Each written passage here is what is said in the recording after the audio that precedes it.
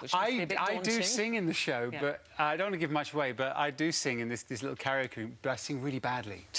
Really badly and off-key. But that's all right, because he's the bodyguard. Yes, yeah. He's not supposed to be, yeah. But you see, thankfully, Kevin Costner didn't have to sing in the film. No. Right? If he did, he probably would have sounded like I did on the show. I can imagine that. I can imagine that.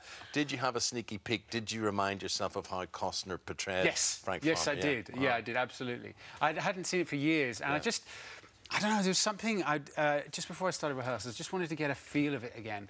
And I found it really helpful. Some actors don't.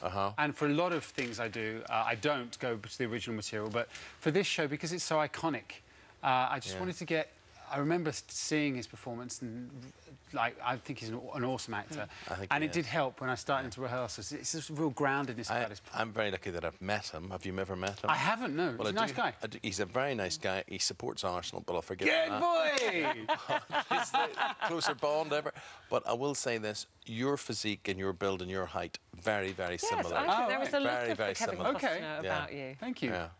He's a better singer, but, you know, besides that. Now, listen, it's amazing you're in this show, and we've spoken to Beverly about the show as well, but it's even more amazing and so fantastic that you're here talking about this after, and I think a lot of people look and see a guy as fit as you and they would think he's never been through a cancer scare, and in your case, a bowel cancer scare. Yeah, well, I'm now 4 years clear, which I'm really chuffed about. So next year's the big milestone. 5 years for, especially with bowel cancer, is a big stepping stone, because that's you pretty much, that's the big one, where you're pretty much clear. But, yeah, feeling super fit and healthy, go to the gym regularly, so it's all good. And it was very important for you, you said, to talk about it, because bowel cancer particularly is something that people get slightly embarrassed about. Well, no one does, Ruth. No one speaks about it. I guess it's just one that people don't talk about. So when I did, and when I got it, I researched, and there was nothing. There was Bobby Moore Foundation was the one.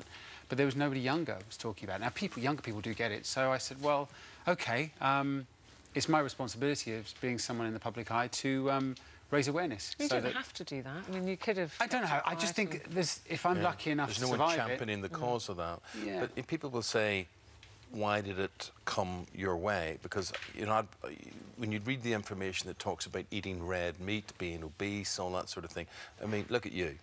You know, you hardly fit the warning signs, do you? I think there is something. I'm not a doctor, so but there is something with Western diets, because the Eastern diet, they had zero bowel cancer, and now more Western diets going over to the East, bowel cancers on massively increased. So there is something in processed food, red meats, and stuff that we do with our food over here. And what were when did you think something's not right here? It was the classic example of a change in bowel habits and blood. And did you go to the doctor quite quickly? No, so you're a man. Typical guy. Yeah. You know, just scared, embarrassed. I self-diagnosed for months. Okay, it's this or it's that or whatever. And I was filming in India this film, so I figured it was the spicy food. But yeah, eventually I was due to go to America to do pilot season, so I was advised to go and get myself checked out, and the rest is history. Thank can we talk about the future now? And the future will involve your lovely daughter. Your daughter's name is? Freya Emily. You're absolutely in love. She's absolutely stolen my heart. My two girls, Kirsty and Freya, are my world, and it's just absolutely turned my life upside down. She's the most awesome thing. Hello, YouTube. For more of the same, just click here. And don't forget, you can subscribe for even more of these amazing videos exclusive to our channel. Absolutely huge. Harriet was 4 months when I started filming.